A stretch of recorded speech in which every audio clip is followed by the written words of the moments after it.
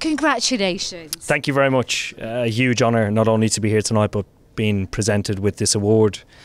With the summer that we've had, it seems to be getting better and better, and I think it's not only great for cricket, it's fantastic for sports. So on behalf of all the team, thank you to GQ.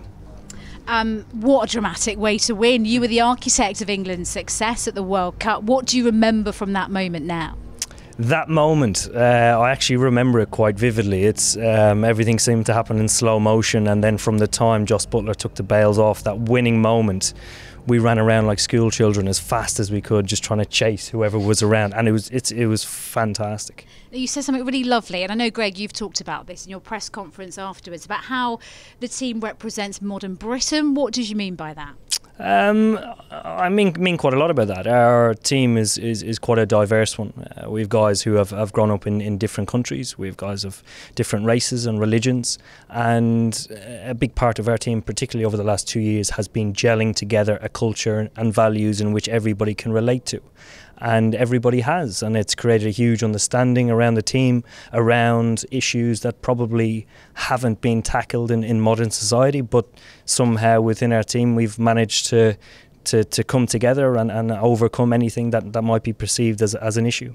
At a time when, as a country, we're more divided than ever. Yeah, that is very true, and I'm thankful I'm not involved in that sort of stuff. But it's great that sport and our sport, cricket, we're fanatical about it, can have such a powerful impact in people's lives, and to be a part of that is extremely special. Greg?